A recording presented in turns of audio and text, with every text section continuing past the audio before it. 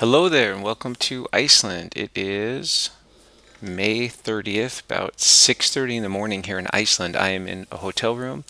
I fly out this morning in a few hours, but I wanted to throw together a quick update on the eruption that began yesterday. I was obviously absent from any sort of videos or YouTube presence or whatever, and that's because I was out on the Isle of Heimaey in the Vestman Islands with the group that I've been taking on a trip here. So I was kind of stuck out there. There really wasn't much I could do to monitor the eruption and report it as well. So just finishing this trip and wasn't able to do as much as I could normally do. So thank you for all those who inquired of me and wondered if I was doing okay.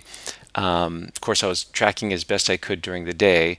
And the great irony here is I really can almost, track the eruption and give you better information about it if I'm home in Idaho versus being here in Iceland. The access to the site was very locked down. I wasn't able to pull any strings and get any closer than anyone else could. So even though I'm here in Iceland, there's the best we can do, the best I can do is look at the webcams, look at the data just like you can back at home. So we did get to stop, our group did get to stop along the road to the airport last night and see the glow from a distance. We could see part of the fissures, part of the fountaining that was taking place. One member of our group had a spotting scope, so that was really helpful to see it a little bit closer. And all the participants were thrilled, which was great. Personally, like, I know what it looks like to get up close, and so I was a little wistful and wishing I could get a little bit closer than I could. But nonetheless, this is going to be a really quick update on what transpired yesterday and my take on things. I haven't had a chance to look at all the data, all the webcam views as I was out on the island most of the day, but I'll put together what I can here, and I apologize if this is a little scattered and a little different than maybe in polishes what I might normally do. So the eruption began yesterday on the 29th at about 12:45 p.m. It was just a little bit east of the Blue Lagoon, right in the same area where we'd seen the prior eruptions come up. And in fact, this view here of the eruption as it sits now, it's actually cut through. You might recognize this little site here. I believe this is our cute little spatter cone from the eruption that began on March 16th and persisted into April. The new fissure cut through, not perfectly along, a little bit of an angle, I believe, to the fissures from the last eruption. So just as the greatest probability was that it was going to erupt pretty much in the same area as those last few eruptions, and that's exactly what transpired. There was some seismic activity preceding the eruption, so they were able to get people out of Grindavik and the Blue Lagoon evacuated. So the good news is no one was harmed. More good news is that for now we have no damage in Grindavik. The defensive berms have done well at holding back the lava flows that have moved south towards the town. I'll show that here in a second. What else do I have here? I'll show you we'll start with the actual eruption itself and some of the footage from that, and then at the end of the update we'll loop back to some of the precursor signs. We'll look at exactly what the earthquake showed and look at the deformation data and a few other things. Let's see, what else do I have here? So the fissure at its peak, it lengthened to about 3.5 kilometers. Which is pretty significant, and the output from this thing looks to have been greater than the prior eruptions, which kind of makes sense because we had stored up about 20 million cubic meters of magma, so the volume of magma that was available for the eruption was greater than we'd had in some of the prior eruptions. The output of lava at the peak, somewhere around 1,500 cubic meters per second, and we'll get to the Met Office update as well, which might give us some better numbers there.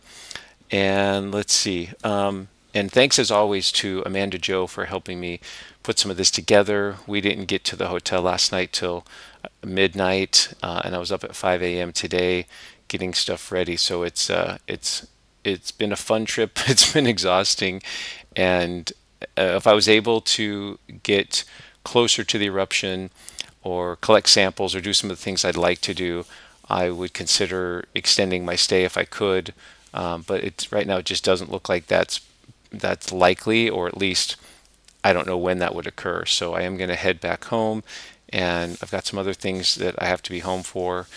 So we'll just continue to monitor this moving forward. Let's go ahead and just look at how this thing started. Right now you can see some of the views here. This is a view of the spatter cone in the current eruption. Here's the radio transmitter towers to the west of the Grindavik. This is the western side. Here's the defensive berm. There is lava out on this flow field, which just might not be obvious right now, but if we go back in time a few hours, you can see some of these hot spots here along the flow field. Let's find a good spot here. Yeah, you can see a few of these orange glows here along this flow field. Not sure right now if it's advancing at all, if it's actually progressing, and with the flow diminished to some degree at the vents, as the lava flow gets longer, if you don't maintain that supply, it's harder for the lava to advance as much. Now it can move through tube systems. There's other things that can happen, but in general, that's generally pretty true. So this is, and shout out to viewer Bruce Garner. As this was happening yesterday and I was seeing little clips of things, I kept thinking, oh, if only I had that clip and this clip. And Bruce read my mind and actually sent me a compilation of some webcam clips that show various parts of the eruption. So this is actually the initiation of the eruption. So there's the fissures and the spatter cone from the March 16th eruption. And we might speed this up a little bit just in the interest of time. But what we should see here is the initiation. So remember when these things start to erupt, so we'll focus on this area here, and we're looking northeast here, that the gases will come out of the fissures and cracks first. So those volcanic gases will emanate. You can see it getting a little bit more robust right here. More gases coming out. So that will always precede the onset of the lava erupting. So now there's some orange there. So now we've got, actually now it's fountaining and the eruption has begun. And I think at some point the camera zooms in on this. I've got another view I'll show you here in a second that shows the same onset of the eruption. So now the eruption's begun and the fissure starts lengthening, in this case to the northeast and to the southwest. So along that pre-existing weakness, that crack or fracture in the ground that the magma has chosen to follow, the fissure gets longer and starts lengthening. And let's see if we can skip forward a little bit here. Just jumping ahead a bit. Yeah, so you can see it starting to lengthen here, especially watching this right side here as it comes towards the southwest. You can see it pushing a little bit further there. There's our zoomed in view, a little nicer. Fountains, I think they were up to about maybe 70, 80 meters, 200 feet or so. So it's pretty spectacular there, watching the onset of this just a little bit before 1 p.m. yesterday, local time. And so that's the bulk of that clip. And then let me take you to a couple other ones. This is a different view. Thanks again to Bruce for sending these. You saved me a lot of work, which I needed because I gotta get to a flight soon. So,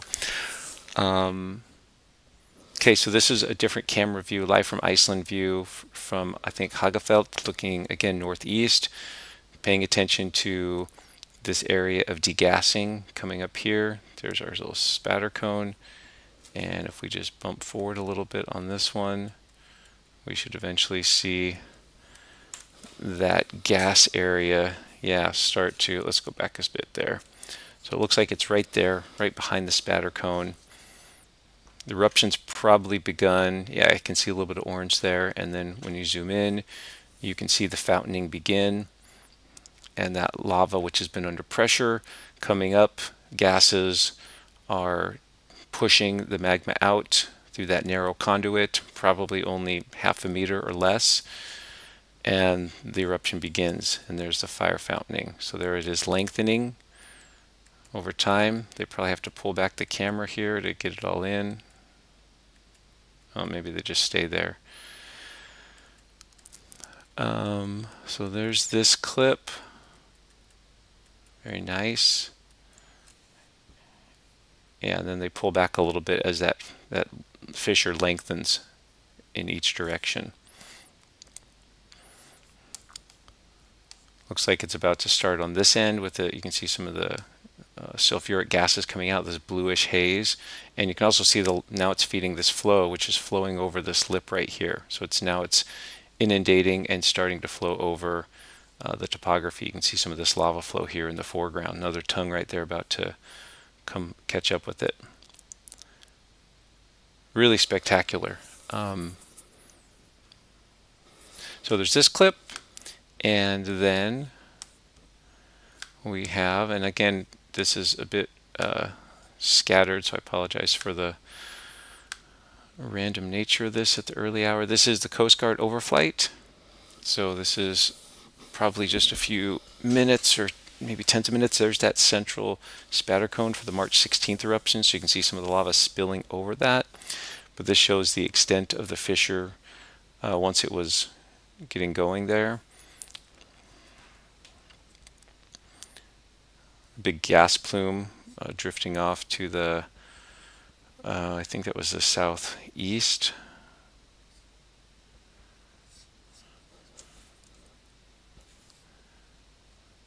So there's our helicopter view.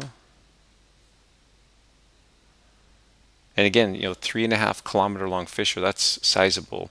At the height of this thing, if it was able to maintain this level of volume, it would have been a lot worse, but it did subside a lot like some of the last eruptions where it came in roaring like a lion, and then over a few hours the flow rate did drop. So, but it was pretty significant, and I think it'll be interesting to see what the final numbers are in terms of total volume.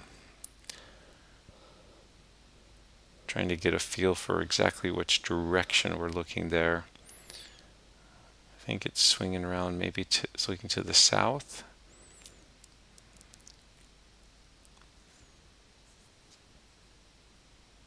Anyway, so there's our helicopter overflight of the fissure. Yeah, that's looking to the south. I can see the coast down there. So that's letting you see more or less the full length, or nearly the full length, of the vent.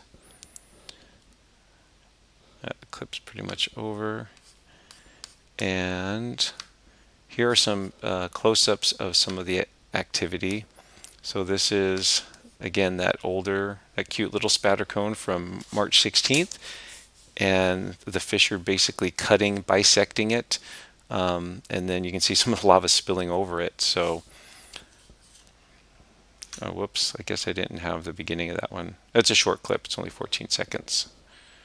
So, some nice footage there. And then this is looking further down the flow field, down to the south. And you can see some of the fountaining here. This is actually the toe of Hagafelt, and what you can see here is, I think it takes them a minute to kind of train it, but what you'll see here is the flow pouring over the south end of this hill, and so it's flowing over the steeper topography, so it's moving quite quickly. There's part of the flow coming around the toe of the hill, but then a good section of it moving through right here. So I thought that was kind of a neat view. And this is near the southern end of the fissure system, or the vent. There was also apparently, I don't think I have a video of this, but there was the part of the lava field was going down a fracture, moving to the south towards the town, and apparently either being confined or pressurized enough that it was actually kind of popping up and pushing lava out just maybe a few meters or so out of the ground. But it wasn't a vent, it was actually just being forced down through a fracture and then popping up. So we have that one, and I think I have one more for you here, and then we can look at a couple other things. So here's the western side of Grindavik. Here's the defensive berm, and this just allows you to see how fast that initial lava was quite hot and fluid, and so it was moving quite quickly. I think the camera moves around a little bit here. Yeah, so there's the leading edge, the radio naval transmitter towers over here. And so not only was it moving along the berm, but it was actually moving out to the west as well. Oops, let's see. There we go. So you can see it burning the moss, kind of moving out that way. And they did build a berm up protecting the naval towers. So it looks like those defense mechanisms were put to the test a little bit as well. And as far as I know, those are still doing okay. But there's not been, I don't have all the news right now. I do have a bunch of information from Mandajo. I didn't even have a chance to go through it all because I had a very short window before I need to get going to the airport here in a minute. So here's our Met Office update for yesterday in the evening, 6:35. The main points here. So the fissure had shrunk down to about 2.5 kilometers, so a shorter length of the vent. The two roads that have been compromised as a result of the lava flowing over it. And then there's the eruption of the rate at which the magma was erupting, 1,500 to about 2,000 cubic meters per second. Whoops, sorry, touchy laptop. So real quick, getting you through this. Fissure extends south of Hagafeld. Lava flows vigorously from there to mostly to the south and to the west. Lava has flowed over Grindavik, the road there that goes north-south, to meet Thorpjord, and from there on along the defenses to the west of Grindavik and over Nesvik. So that's the road that kind of goes, the back road that goes to the Blue Lagoon. Some of the lava flow that goes to the south goes into a crack to meet Hagafeld and comes up again just north of the ramparts, northeast of Grindavik. So model calculations, they are estimating that about 14 million cubic meters of magma has moved from the storage zone over into the vent area. So remember, we had a total of about 20 million cubic meters of magma. So maybe as much as 3/4 or so of the magma that was in storage has come out of storage. So there's still some down there, but not as much as has already erupted. Rate of deformation has decreased, and then just some different things here with the hazard map update and such. They did have some explosive activity. I think I don't know if I have a view of that. I might have a quick little view of that, because there was some contact with groundwater. So some of that magma interacted with groundwater, was close enough to the surface that it became explosive and fragmental and produced much more vigorous explosions. And I think, is it this view? Yeah, I think if I go back far enough on one of these, you might be able to see, maybe it was this one.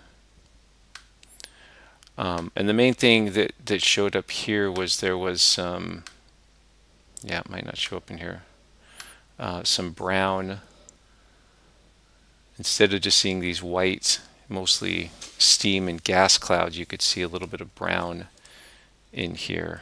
Let's see if we can see anything.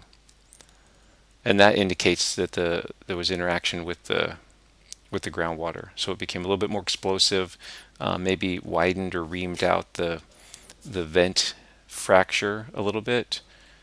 Yeah, maybe I didn't go far enough back, but anyway, I'm sure you can find some of those that footage out there on the different news webcams and such. So anyway, so that part a little bit maybe down here, a little bit darker, I believe. So that fissure in the foreground might be part of that.